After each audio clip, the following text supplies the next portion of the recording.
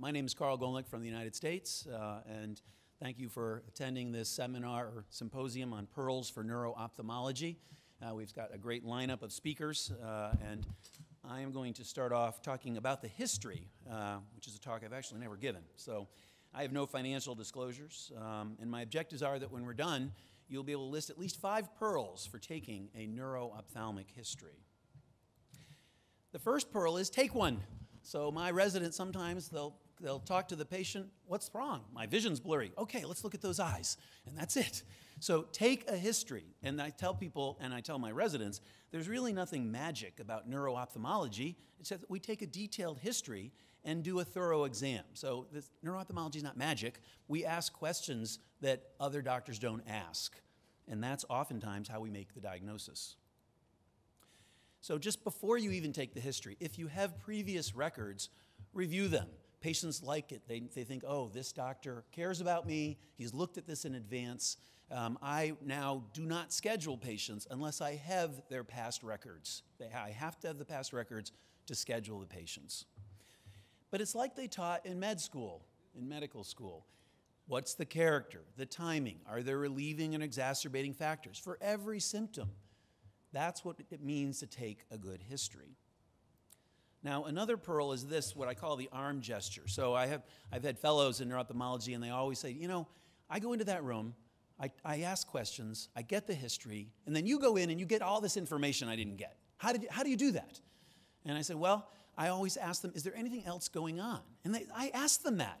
And then they start talking about, well, it hurts a little bit around my eye, maybe. And I said, aha. I said, the problem is, you're not using the arm gesture like this. The rest of you, is there anything going on with the rest of you? Because you're an eye doctor. And patients, and I've had patients come from my waiting room where my diplomas are. Oh, you went to medical school. I thought you were an eye doctor. So that's the way it can work in the United States. So yes, I really want to know about the rest of you in neuro-ophthalmology. It's not just your eyes. So the arm gesture for associated symptoms. Is there anything else going on? And then another pearl, I think, is to remember this, that, you know, and I think we're taught this, the chief complaint may not be the same as the referring diagnosis. So I always get a referring diagnosis, and I go through everything, and at the end, I start talking to them, and they say, well, that's not really why I'm here, you know, my eye hurts, or something like that. Make sure that the referring diagnosis and the chief complaint are the same thing. And if they're not, you're going to have to try to deal with both of those problems to make the patient happy. And then, of course, you want details on anything in their past ocular or neurologic history. It's not enough, why did you have an MRI? I had an MRI 3 years ago. Why did you have an MRI of your head? Maybe that's relevant to why they're sitting in your chair right now. Is there a family history of visual loss? Could it be a mitochondrial problem and you're interested in the maternal family history in particular? What about the social history? And this is sometimes, some of these things, sexually transmitted diseases, the use of Viagra. I've had patients deny, and then call me. How important is that Viagra use? You know, I do use Viagra, but I didn't want to admit it in front of my wife. So sometimes you got to be careful about the social history, and people may not admit things to you if their family is sitting there in the room. And I want to talk about 3 sort of common presentations, things that are probably the 3 most common things I see maybe, and that is visual loss, double vision, and weird symptom X, Y, or Z. So neuro-ophthalmologists, I think, I do, see a lot of weird things, unexplained stuff. I just gave a talk on unexplained vision loss, but we see all sorts of just unexplained stuff that could remotely be related to your vision. I'll mention some of those towards the end. So visual loss. So of course, we're going to want to know, is it unilateral or bilateral? I say beware homonymous hemianopsias. Why? Because we've all seen patients who say, oh, I have a problem with my right eye. What do you mean? Well, I can't see to the right. It's my right eye only. And so clearly we can quickly, if it's constant, if the visual loss is constant, we can do our visual field testing, and I'll show the patient. I often show them, if it's to the right, I'll show them the right eye and say, yes, of course, you have a problem to the right. And then I show them the other eye. Oh, it's both eyes. The other time this is important is when people come in and we see lots of people with transient visual loss. I have transient visual loss in my right eye. Oh, maybe it's amaurosis fugax. Tell me about when you say transient. Well, when I'm it's to the right, in my right eye. And the question I ask them is, so if you were to look at me or a clock, would you see the whole, with both eyes open during an episode, would you see the whole clock? Oh no, I can't see the right side of it. Ah, well, if you can't see the right side of it with both eyes open, it must be both eyes. And I make them blind in their bad eye, the right eye, and say, do you see the whole clock? Yes. Well then, it must be going on to the right in both eyes. So the differential diagnosis is going to be quite different if they have a transient homonymous hemianopsia, perhaps, than if they have truly monocular transient visual loss. So the duration, how long has this been going on? How long, if it's transient, how long does it last? What's the shortest and what's the longest? Is it seconds, something we might see with transient visual obscurations and papilledema? Is it minutes, something we might see with embolic amaurosis fugax? Is it hours or days, or is it constant? And of course, beware the sudden onset. You know, we all have patients who, it happened yesterday. How do you know? Well, I was washing my face and I covered my left, I can't see out of my right eye. And you look at their nerve and it's atrophic. And you know that this process has been going on for much longer. But you still want to get the history. You want to know what the patient thinks. The onset. This has gradually been going on for the last 6 months. My vision's been getting blurrier, something you might hear with a compressive lesion versus I woke up with this 2 weeks ago today, painless, sudden loss of vision. And then the character. So how bad is it? Because sometimes, oh, my vision, it's terrible. Could you see, I ask people, could you see me sitting here when it happened? Oh, I could see you sitting there. Could you see if I have a mustache? I'm not sure I could see that. Could you tell time on the clock? Exactly how bad is the vision loss? And is it central? Is it peripheral? Is there some pattern to it if it is intermittent? Are there relieving or exacerbating factors? So sometimes people will say it's not double vision, it's blurry. What happens when you close an eye? Oh, when I close an eye, I'm fine. Either eye. Ah, there must be a problem with the binocular status. Maybe it's not loss of vision in either eye. Maybe it's just that they're having some binocular vision problems and having a little horizontal or vertical misalignment. Does it get worse when they do something, change their position, like transient visual obscurations and papilledema? They bend over and my vision gets blurry for 10, 15 seconds. Does it always happen at a specific time of day? It always happens at 10 p.m. when I wake up. I usually tell people, well, it's probably not something too terrible. If it always happens at 10 o'clock when you wake up, bad things don't care what time it is and don't follow that sort of a pattern. And then, of course, we've talked earlier in the earlier symposium about giant cell arteritis. Anybody I see with transient loss of vision, transient double vision, constant double vision, transient double vision, I want to have at least a negative review assistance for giant cell arteritis, any new headaches, jaw claudication problems, chewing. Not just pain with chewing. Remember, jaw claudication is not just pain. It could just be weakness. I had a retired judge once who, I had the records, he denied pain with chewing, and they thought, well, okay, he probably doesn't have it. And then he lost vision, and then he saw me, and I said, well, are there any problems chewing? And he said, oh, yeah. He said, I can't chew my cornflakes, my cereal in the morning. I said, well, it says in the note you have no problems. He said, no, they asked me about pain. They didn't ask me about problems, and he was a judge, so he wasn't going to give any information that wasn't directly asked for. So I said, so you can't chew? No, I can't chew because it just gets weak. That's jaw claudication. TIA, transient ischemic attacks. Are there other things going on? Here's the arm thing. Any other symptoms? Transient numbness, tingless in your extremities. Color desaturation. We mentioned in the earlier symposium, I have patients who come in and the wife or the husband says, yeah, they turn the color way up on the TV. I can't even watch it because there's so much color, because they've lost their color vision from an optic nerve problem. Double vision. So, of course, the most important question is it monocular or binocular? Does it go away when you cover either eye? Not one eye, because patients will say, oh, it's my right eye. How do you know? I close my right eye, I'm fine. What about when you close your left eye? Oh, I didn't try that. Oh, yeah, it goes away then too. So it's binocular. But if it's there with either eye covered, it's monocular. That's not going to be neuro-ophthalmologic. And I reassure them. So my screeners, when they schedule patients to see me for double vision, always ascertain by phone, does your double vision go away when you cover either eye? If it does not, if it's present monocularly, the patient is told, ask your doctor why you're sending Dr. Golnik a neuro-ophthalmologist, someone with monocular double vision. And usually if I do see the patients and they do get to me, I'll say, is it kind of ghosting or superimposed? Yes, that's it, you're good. That's going to be monocular double vision. Is it horizontal or vertical? I like to ask that because if it's horizontal, it eliminates those wacky oblique muscles. Is it near versus distance? Is there a problem with convergence or divergence insufficiency? And then is it comitant? So I don't ask the patient, is it comitant? I ask the patient, does it change depending on the position of your head or where you're looking? I've had engineers bring in cosine, sine, tangent drawings like this one to try to explain it. I say, just tell me, I don't understand that drawing. So sometimes the patients will tell you whether it's comitant while you're taking the history by saying nothing because they'll have a head position, right? Their chin will be up in thyroid eye disease because that's where their misalignment is smallest, or they have a fourth nerve palsy or a gaze palsy. So they'll tell you from the history, you don't even have to ask them, you can just watch their head position. Is the double vision constant? Is it intermittent? Is it the duration? I think one of the most important questions I have about the double vision, if it's constant, is has it been there for 3 months or less or more? Because we see lots of microvascular cranial nerve palsies. And 3 months, for me, is kind of the limit. So once they start having the double vision it's been 4 months, 5 months, 6 months, 2 years. All of that differential diagnosis for microvascular cranial nerve palsies, I'm putting to the side. I no longer am going to be thinking about those things if it's lasting more than 3 months. Less than 3 months, then those are all in the differential diagnosis.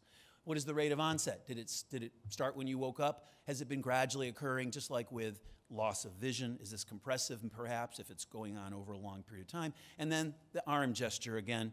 Are there associated symptoms? Is there some sort of weakness on one side of the body that might tell us there's a problem with the brainstem? Something like that.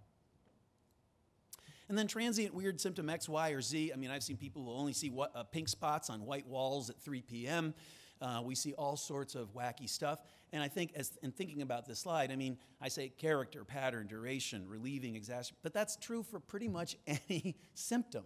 So if they've got 5 symptoms, you want to ask about what is it like, what's the pattern, how long does it last, is it constant, anything makes it better, anything makes it worse. So when I have my residents present patients, I expect to hear that about every symptom the patient might have.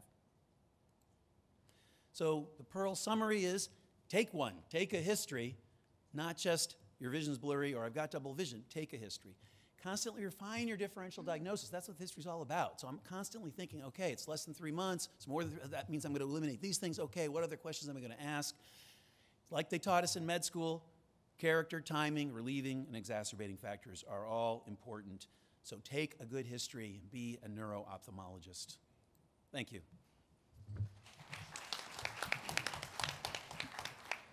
Thank you, Karl. Our next speaker will be Valerie Purvin from the US, and she will speak on the afferent visual pathway, pearls in neuro-ophthalmology.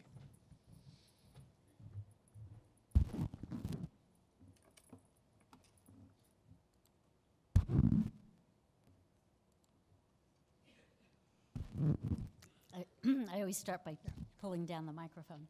Don't know why. I'd like to start by thanking the organizers for inviting me to be here today. It's a great pleasure to be in Nice. My talk today concerns afferent visual system, specifically pearls, and I've organized my talk by presenting specific cases, and each of these will have a specific takeaway message, hence the pearl for each one. This first case concerns a 62-year-old woman who reported sudden visual loss in her right eye 1 year ago. She didn't think it had changed since that time. She had a long history of headaches that were occasional, brought on by stress, relieved with caffeine.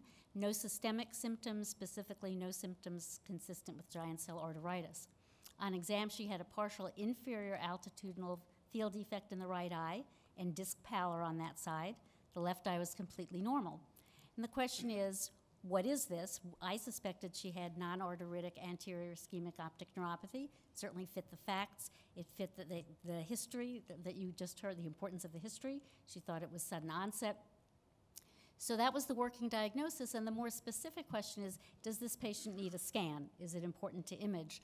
And I don't know how you all practice, but I don't scan everybody with anterior ischemic optic neuropathy. It's usually not necessary. But I thought this one was necessary, and it's a good thing that we did, because this wasn't NAION. This patient actually had a large meningioma compressing her right optic nerve. This meningioma was removed, and the vision improved substantially despite the presence of optic disc pallor. So in this case, the specific takeaway is that I learned, and I learned it from this particular case, is don't diagnose AION unless you see the disc edema or somebody else saw it. Somebody has to have documented that stage of the illness, because disc pallor itself is totally nonspecific, and an inferior altitudinal defect, although common in AION, is also nonspecific. A lot of different conditions can do that. So somebody has to have seen the disc edema. It's a good rule. Just keep that rule, and it'll keep you out of trouble. Here's a second case that's kind of related. This patient was a 48-year-old hypertensive diabetic man who presented with painless visual loss in the right eye for 10 days. He had also a partial inferior altitudinal defect in the right eye. He did have the required, we said we needed to see the disc edema for AION, and he had disc edema that was even segmental. The top half of the disc is swollen, the bottom half not so much. All findings in his left eye were normal, and so the question is the diagnosis here. So is this AION? He had no symptoms of giant cell, and he would really be too young for that disease. So the diagnosis, I think, is non-arteritic AION. We're fine with that. And the question here is whether you're done. Is that good enough? Does he need anything else? And his picture is here really for a purpose, because that should spark your interest and suggest maybe what else is needed, which really goes back to Dr. Golnik's lecture. He needs more history. With the help of his wife reported that, in fact, he snores prominently, including apneic spells. He described excessive daytime somnolence. He has morning headaches, and he had a recent weight gain. So yeah, this is an AION, but it's also obstructive sleep apnea syndrome. Sleep apnea syndrome is a fairly common condition. It has complex downstream cardiovascular effects, which means that it's an independent risk factor for hypertension, for heart attack, for stroke. And it turns out it's also a risk factor for non-arteritic AION. So it's important to think about this when you make a diagnosis of NAION. Furthermore, we think that identification and treatment of the disorder might help to decrease the risk in the fellow eye of a similar event, which is substantial. So think about that. The pearl here is, in any patient with NAION, consider sleep apnea.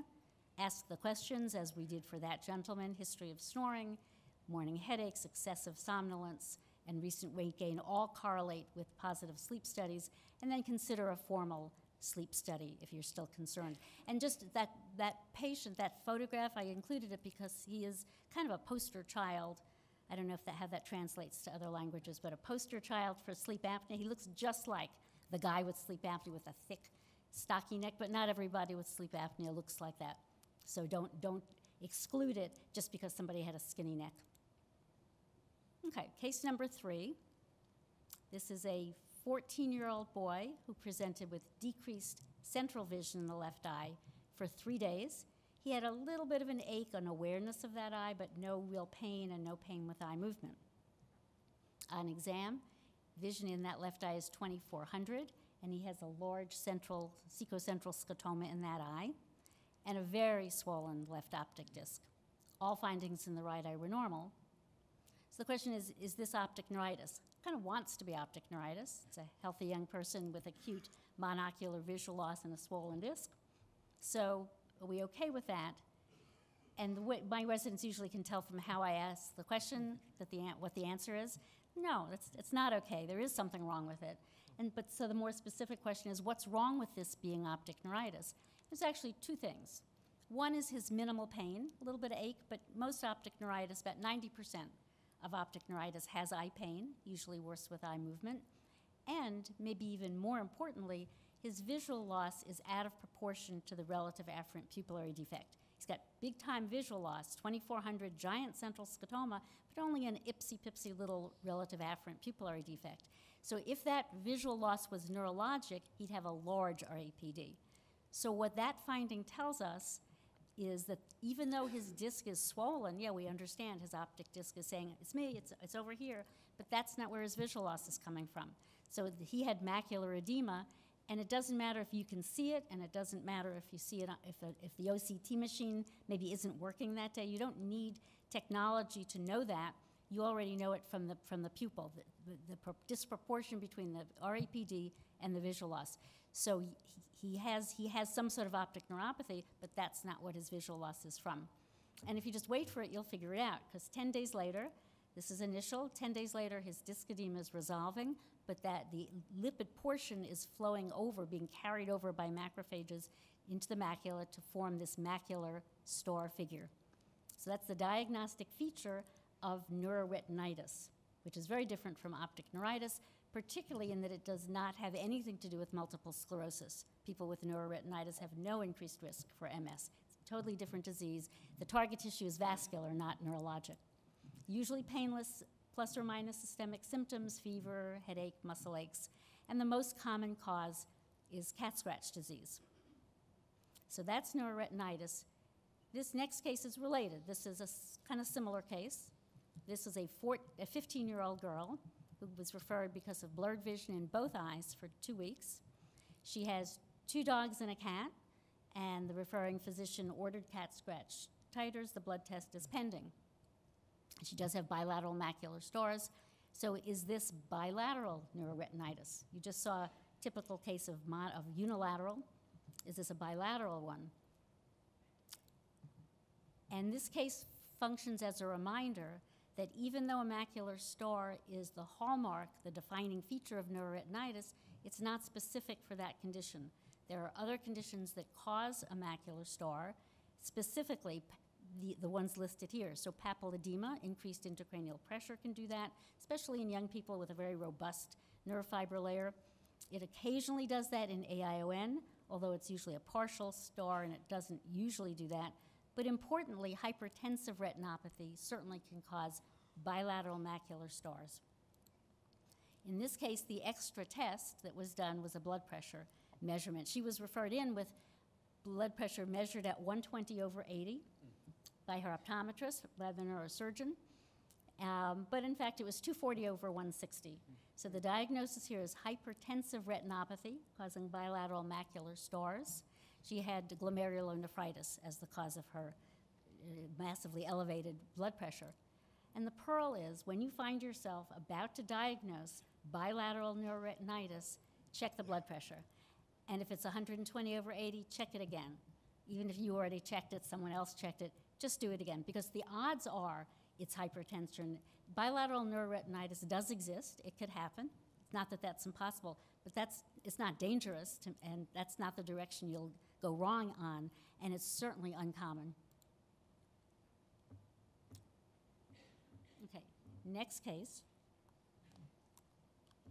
Case number 5 is a 45-year-old woman who complained of progressive trouble seeing for the past 2 years, but she was 20/20 in both eyes. So she had new reading glasses prescribed, artificial tears.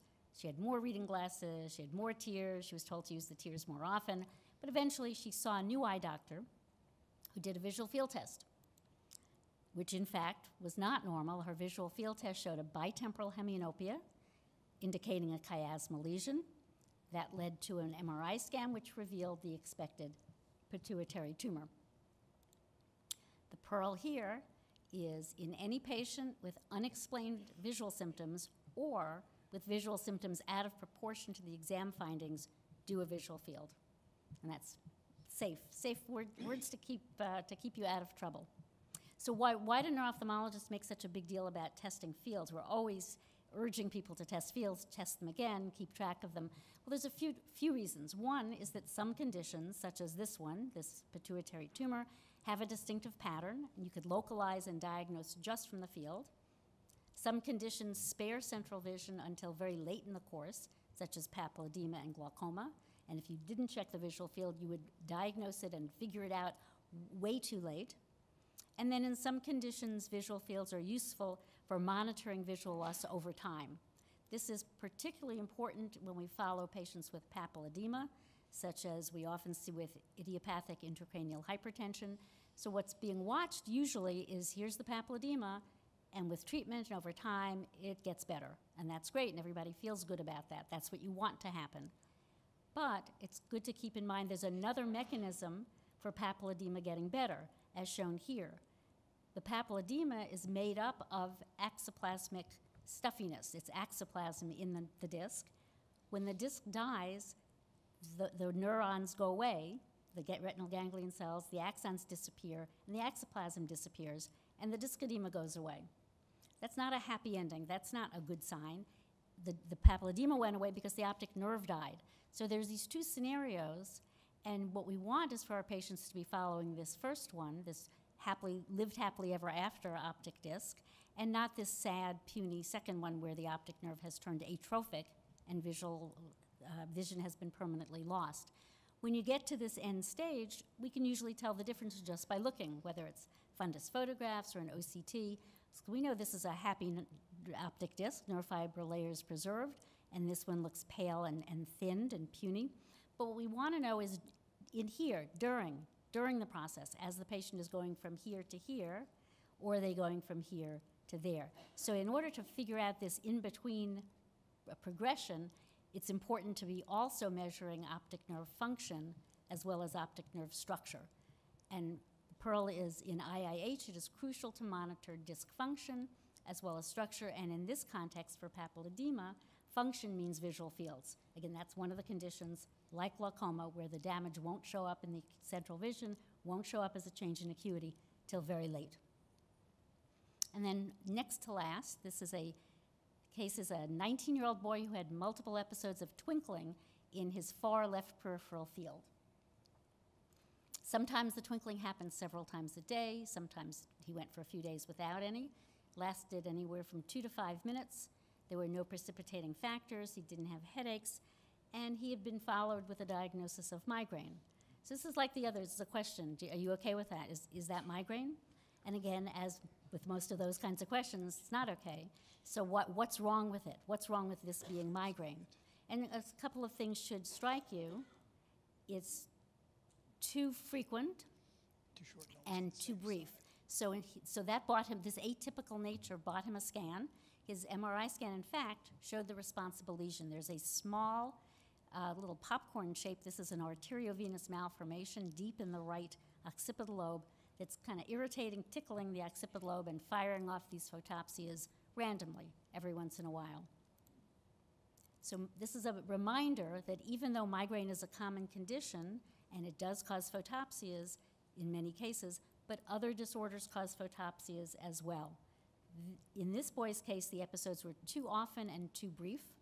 The most distinctive feature of migraine is the time course, the slow spread from the beginning of the attack over time, usually 15, 20 minutes, sometimes up to half an hour.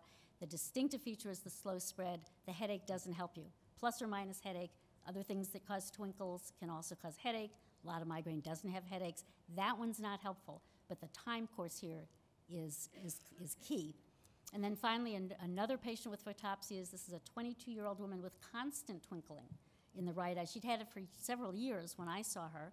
That twinkling coincided with this large blind spot that she had noticed and we captured on a visual field that corresponded to this area on her multifocal ERG of much decreased loss of amplitude. So this is acute zonal outer occult retinopathy, AZOR, which is a disorder of the outer retina that typically causes photopsias. The bottom line here is that the brain can't generate continuous photopsias. It gets tired. It could do it for a few minutes. It could do it for 20 minutes. It just can't keep going, but the retina can. The retina can do this all day, every day, and it's in fact very common in outer retinal disorders. So this is an example of someone with those continuous photopsias, multiple evanescent white dot syndrome, but we see this also in cancer-associated retinopathy. The pearl is that photopsias are non-localizing. The time course is key to diagnosis. Thank you.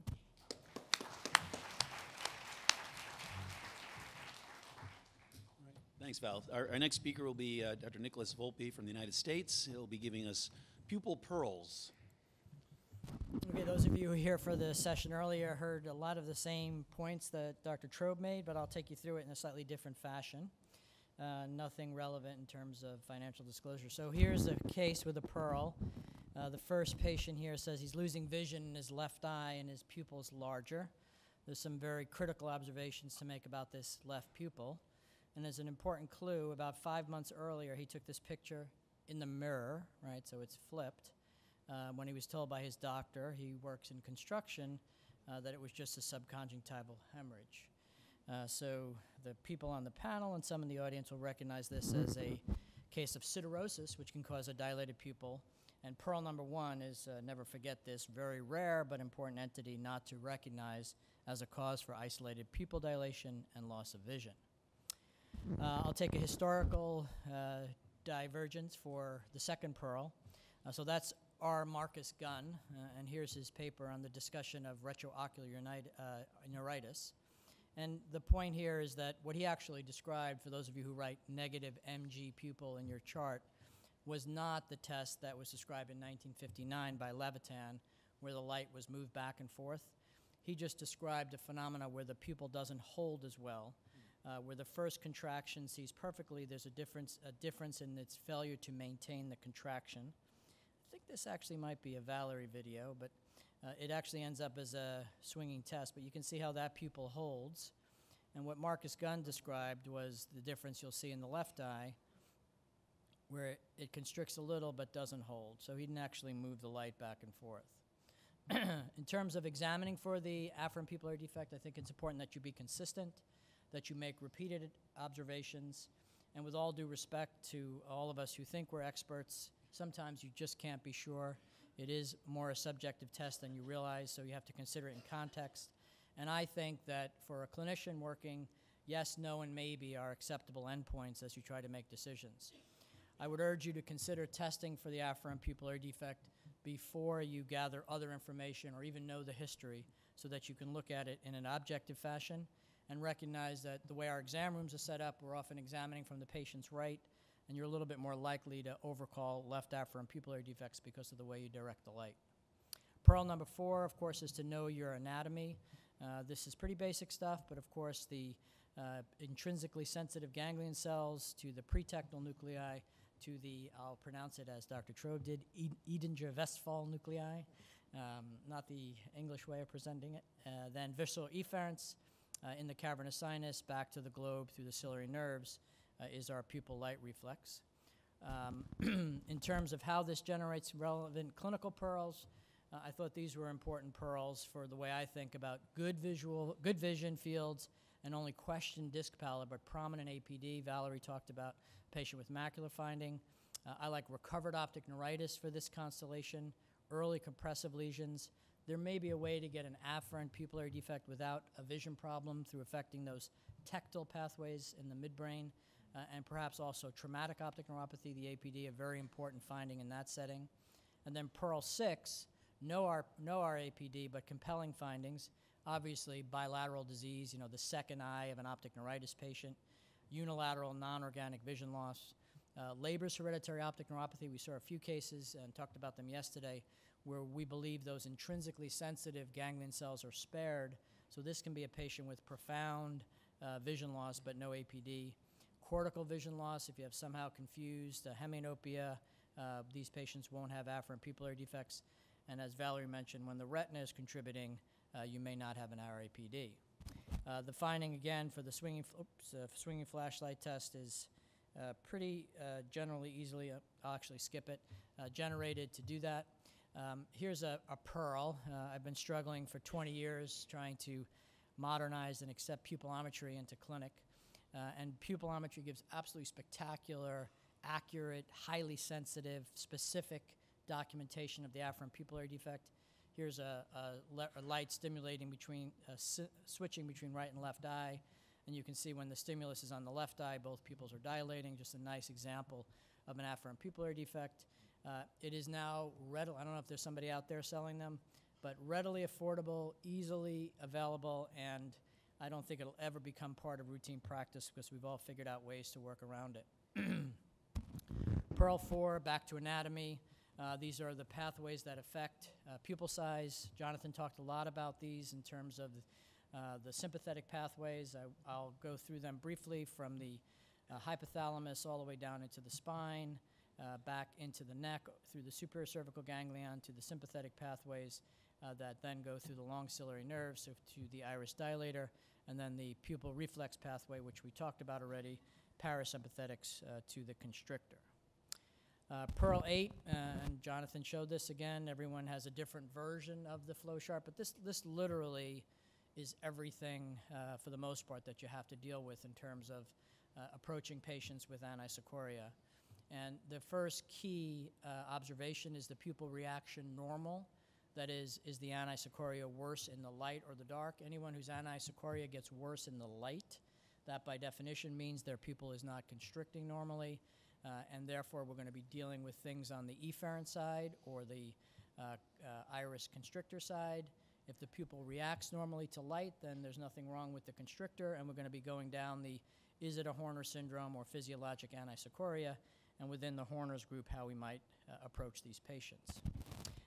Pearl number 9, I would suspect, is that Horner syndrome is probably, if not overdiagnosed, over-referred. Here's a patient with ptosis and physiologic anisocoria. Misha Plesch showed some nice examples of mechanical ptosis. You can see this widened lid crease. This patient would have normal levator function, and if you chose to do it, a negative aproclonidine test. We'll talk about that in a minute. This is highly prevalent, 20% of the people in this room. It changes. Sometimes it's right eye, left eye. It can be very variable and may become more pronounced as a patient ages. Pearl number 10 is to always look for associated abnormalities. Dr. Trobe emphasized that this morning. Obviously, if the pupils are irregular, and we have to think about local factors like ischemia, uveitis with posterior synechia, angle closure, those are all fairly straightforward. And of course, the simultaneous presence of ptosis and motility defects are going to take us in a different direction. So be very careful when you're looking at an efferent pupil to consider the slit lamp exam and, of course, the motility. It's remarkable that Valerie and I showed the same picture. Therefore, I got it from Valerie because we taught in a pupil course at one point. So here we are on the flow chart, and clinical Pearl number 11, which Dr. Trobe made as well. Isolated dilated pupils are not a manifestation of third nerve palsies in a awake alert patient. You get any phone call on a Friday, or you're seeing a patient quickly, my pupil's dilated. Once you can rule out a third nerve palsy based on motility, you don't need to worry about an aneurysm, you don't need to worry about anything else. The one exception to that is the patient herniating in an intensive care unit who may, quote, blow their pupil before you can see anything else on exam. So isolated dilated pupil means not third nerve palsy, but you have to be careful, right? Misha showed an example of a subtle third nerve palsy. You've got to have your own trick for ruling out a hypotropy and upgaze and a hypertropy and downgaze in the affected eye, whether it's a red glass, a cover test, a Maddox rod. You have to be real careful not to miss these things. Pearl 12, light near dissociation, is probably the most important finding to look for in efferent anisocoria. Here's a patient with a light. Here's a patient converging. This is light near dissociation. There's no such thing as near light dissociation, right? It's always the near reaction could be better than the light. And here's the 4 things that we think about. 80s we'll talk about. Dorsal midbrain, Argyll, Robinson, and poor vision. So that's Pearl 12. Pearl 13, there is another important cause of abnormal pupils and vertical eye movement abnormalities. I've sort of added this to the flow chart here. And this, of course, the dorsal midbrain syndrome, in which a patient doesn't project well, but you can see has mid-dilated pupils. They're usually pretty symmetric. They're not big dilated pupils like pharmacologic, and they often have very clear good examples of light near dissociation and upgaze limitation. And the classic is a young man with a pinealoma or dysgerminoma that's on the tectal plate that causes this particular pupillary abnormality. In the postganglionic palsy now, we're talking about 80s. So very often, this is again back at the slit lamp, these pupils are rarely round. Take a second and look at the shape of the pupil, and you can determine that there are places where the sphincter is working here, where it's constricted, and other places where you lose the pupillary ruff and it has sort of a more egg-shaped or oval shape. Here's 2 pictures, off and on light, and you can see there's some constriction of the affected pupil here.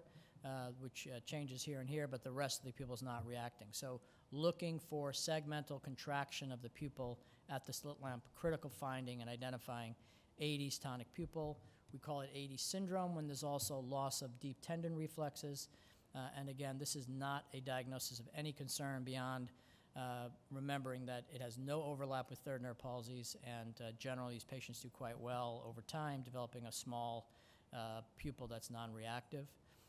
80s-like pupils can happen from people that have had heavy cryo or other retinal treatments that damage the ciliary nerves or as a consequence of some type of intraocular surgery. It is a rare manifestation of ocular ischemia, as could occur with giant cell carotid stenosis. Autoimmune disease, this is probably a similar mechanism. One of our presenters talked about the Miller-Fisher syndrome. This can be tested for with CQ1B antibodies. There's probably a paraneoplastic version of this, but the most common is idiopathic, and it's diagnosed with decreased tendon reflexes. I still do the dilute pilocarpine test. If you have a bottle of pilocarpine around, you just take a 1%, put in 7 or 8 drops of saline so it's dilute, and you can demonstrate a nice denervation hypersensitivity with the dilute pilocarpine to convince yourself that this is an 80s if you don't have it on the slit lamp exam. Here's another example, again, of a pupil that reacts poorly to light, and again, the contraction would be expected to be segmental. We went around the room and tried to say who's seeing. I think I am waiting to see my third case. I definitely saw a case when I was a fellow. I think I saw a second case as a consult on the wards at the University of Pennsylvania, and I have not seen my third case, and I am doing this for 30 years now. So here's an example. Looks like it's from the Iowa collection of an Argyll-Robertson pupil. These are small, irregular pupils with light near dissociation. I think it's a reasonable group of patients to consider a differential diagnosis. So what I think about in small pupils, often diabetics or chronic tonic pupils, so the 80s pupil, which often becomes bilateral, often kind of rests at a very small size after it evolves for a number of years. Normal size, poorly reactive pupils, again, we talked about dorsal midbrain syndrome. Any patients with bad diabetic or other autonomic neuropathy can have poorly reactive pupils. And as mentioned, if combined with motility defects acutely with loss of deep tendon reflexes and ataxia, think about the Miller-Fisher syndrome. And here's an example of the Miller-Fisher syndrome. Again, darkness, bright, with some near effort, but demonstrating the dilute pilocarpine sensitivity. And the reason to recognize this is that you can be ahead and or it can stay isolated to the ophthalmoplegia, and you'll often get mixed up about myasthenia. Remember, myasthenia doesn't affect the pupils. Maybe some overlap with botulinum toxin, but I'm still waiting to see my first case of that. So this is a very important and not uncommon condition to cause a mixed motility defect that doesn't seem to make sense in a patient with pupils involved. And finally, on to Horner syndrome, ptosis and meiosis. We talked about, and we've heard a little bit about this, the narrowing of the fissure, the inverted ptosis, so the lower lid actually comes up, and the anisocoria much more pronounced in dim lighting as the calling cards for Horner syndrome as opposed to physiologic anisocoria. This defect is associated sometimes with a little bit of redness in the eye. The pressure can be a little bit lower in the affected eye acutely, and you want to look for these things. I find that, especially in younger patients, that Horner syndromes are rarely difficult to identify clinically in a patient with new symptoms. The cocaine test is now, for the most part, been abandoned. It's hard to get your hands on cocaine, and we have the aproclonidine test.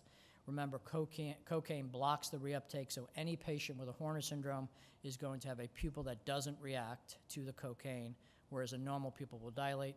Works better in light-colored irises, irides. Pearl 15 is I always choose aproclonidine. I don't really see children.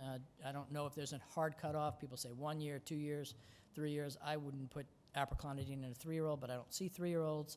So you'll have to ask pediatric neuro-ophthalmologists where they put the cutoff. The test works because of alpha-adrenergic supersensitivity. It doesn't work acutely, so if you're seeing somebody in the first 3 or 4 days, you can't depend on the aproclonidine tests.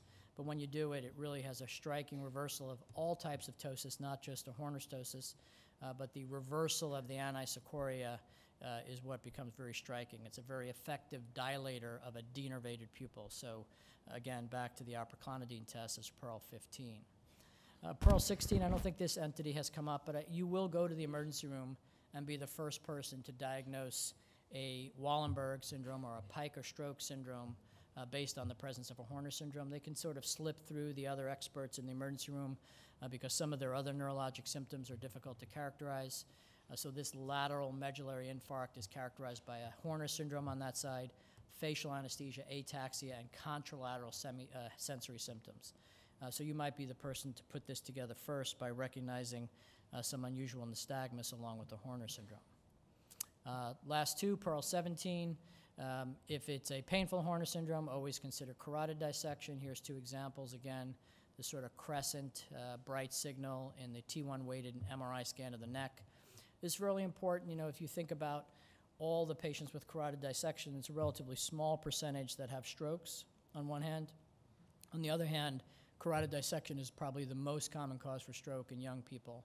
So there's so much overlap there that this is not something, while it's not something that has been clinically proven to be a diagnosis that can be more advantaged with anticoagulant treatment, and some people might just say aspirin, it's clearly something that you don't want to let out of your office without a stroke-oriented neurologist making a decision about whether anything can be done to increase their chances of not having a stroke. Finally, Pearl 18, Horner syndrome, many times you just have to do the imaging to be safe. Certainly none of us, I think, in the audience yesterday were localizing with Paradrin. It's not available. In the end, basically some type of image from hypothalamus to the top of the spine to include the lung, as in this patient with a Pancoast tumor, is going to be what you have to do in a patient who you're convinced has a Horner syndrome and you don't have an explanation. Many can be vasculopathic, but we don't go there without imaging in most situations. So our take-home messages after 18 pearls later: know your anatomy, both the ciliary ganglion efferent arc and the Horner's arc. Keep the APD in perspective. I just find that we're all obsessed about it in the presence of it, and we all show it in great examples of it. But in the end, Scout's honor, there are times where I can't be sure and I have to make decisions independent of my thoughts about the pupil.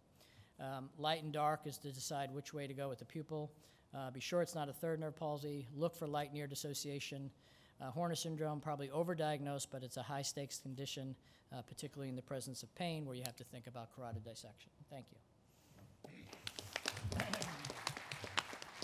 last speaker will be Dr. Prem Subramanian from the United States, and he'll talk on pearls and OCT.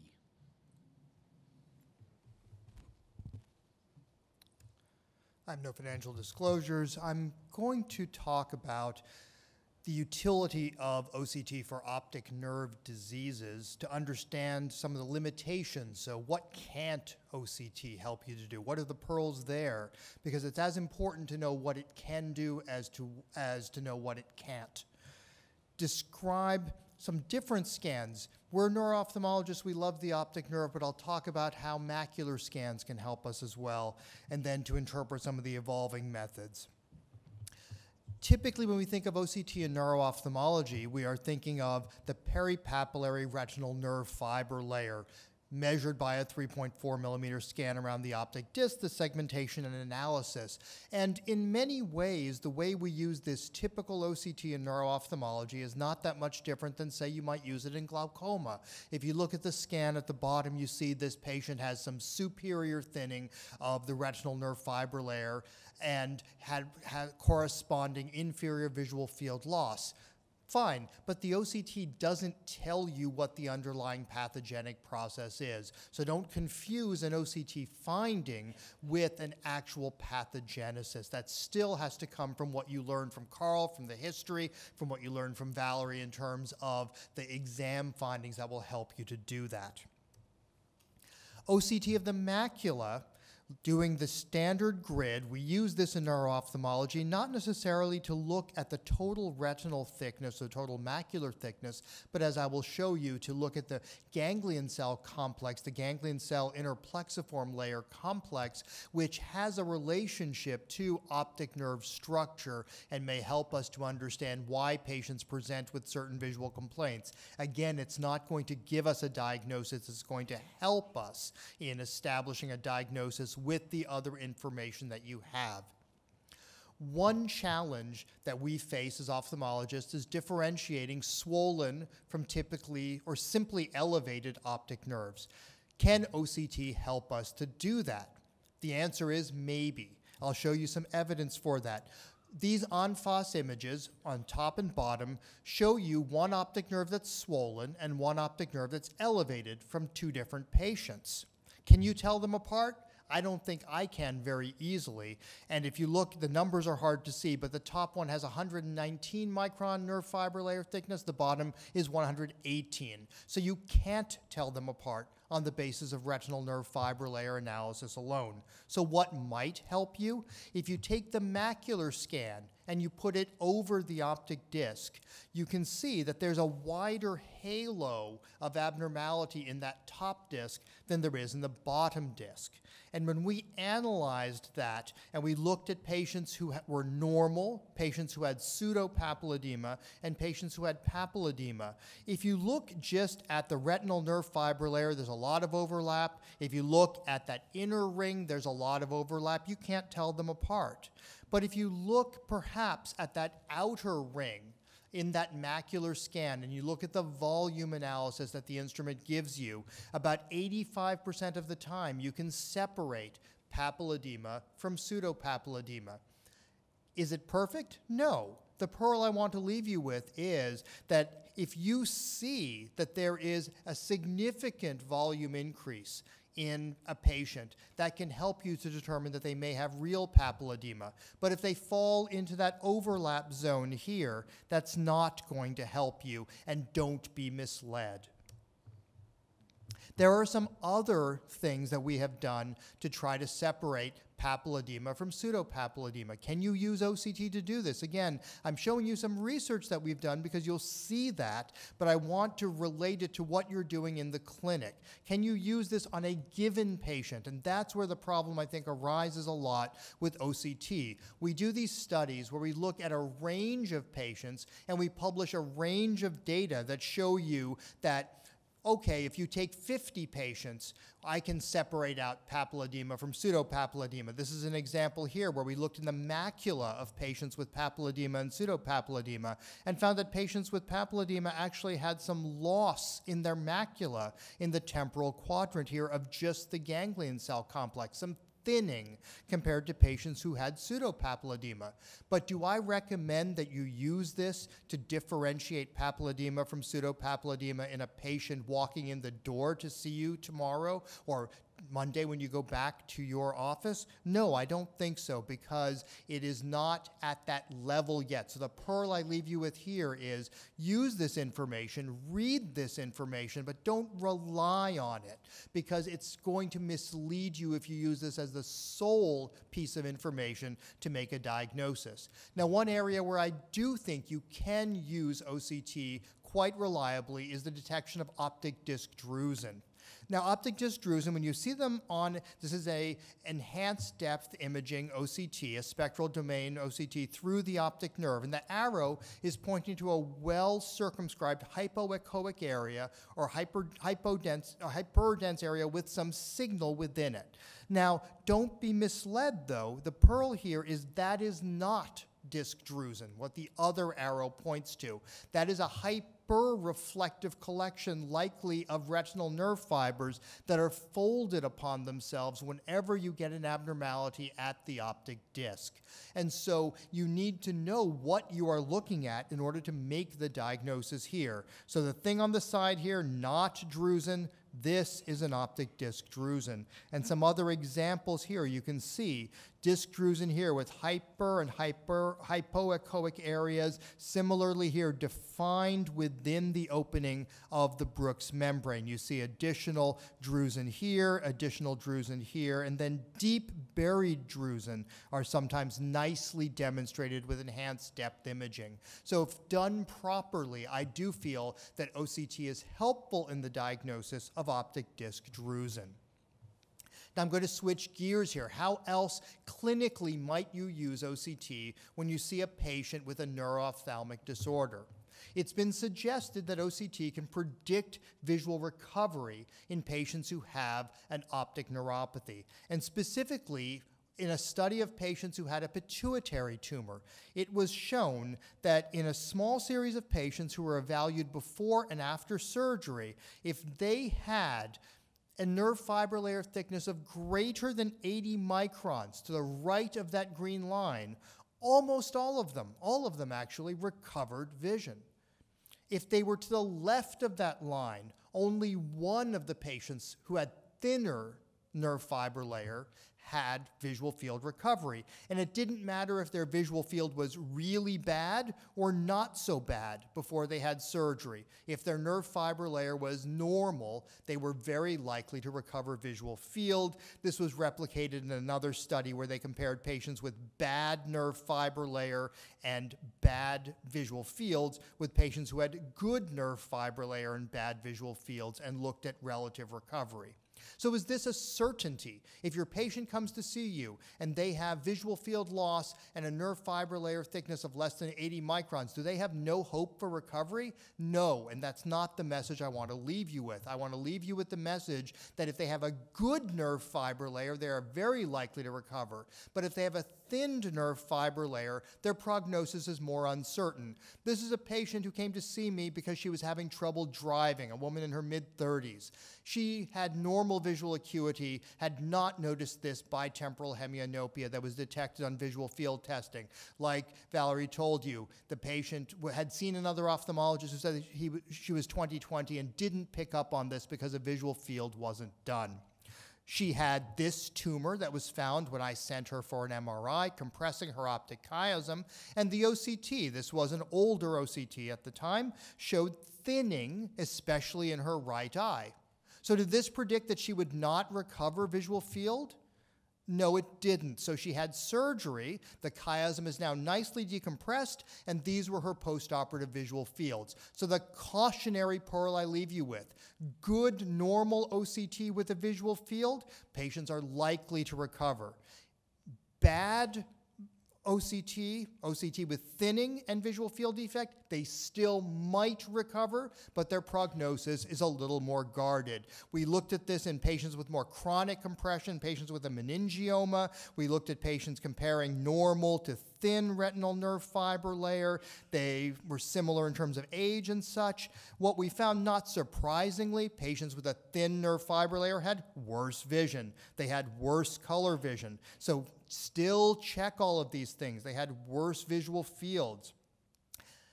But then the OCT did predict that those patients who had better nerve fiber layer were more likely to recover, but some patients recovered anyway, and this just looks like a scattering. So I leave you again, don't over-rely on your OCT to predict visual recovery. I'll move now to the macular ganglion cell complex, the macula, and give you what I think are some pearls of how to analyze that, how to use it in evaluating patients and determining if their vision loss is coming from an optic nerve problem or elsewhere and what their prognosis might be. It may be complementary to retinal nerve fiber layer. It's only available with the spectral domain instruments.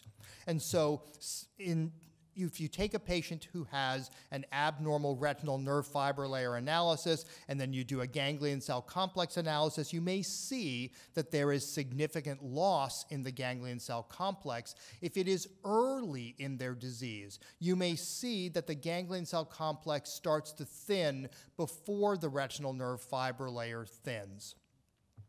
You have to be careful, though, because the ganglion cell complex analysis can be altered by non-optic nerve things. This is a patient, you can see in their left eye, the ganglion cell complex is normal and the macula is structurally normal. Here, there's a subretinal process, but that makes the ganglion cell complex look abnormal because the machine then abnormally segments the image. So you have to be, again, very careful and look not just at these scans and these analyses, but look at the actual images themselves so you don't misattribute the problem to the optic nerve.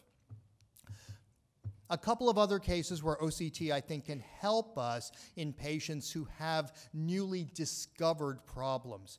This 33-year-old woman was referred to me because she went for a routine eye exam. She had had no problems, and for unclear reasons, she had visual field testing performed. And the visual field testing showed a left homonymous hemianopia. This patient had driven there. She was completely unaware of this. She had never had any problem in her life with her vision.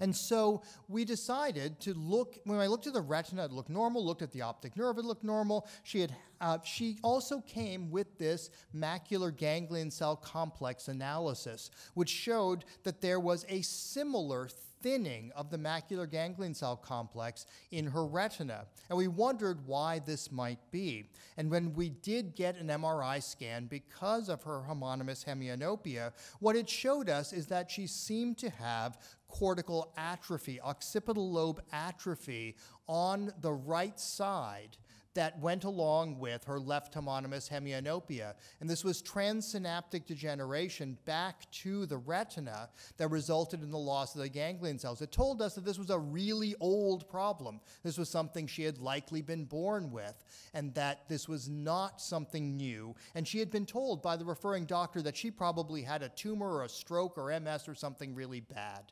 And so we were able to use all of this information together. But again, remember, the OCT was only one piece of information that helped us to do this.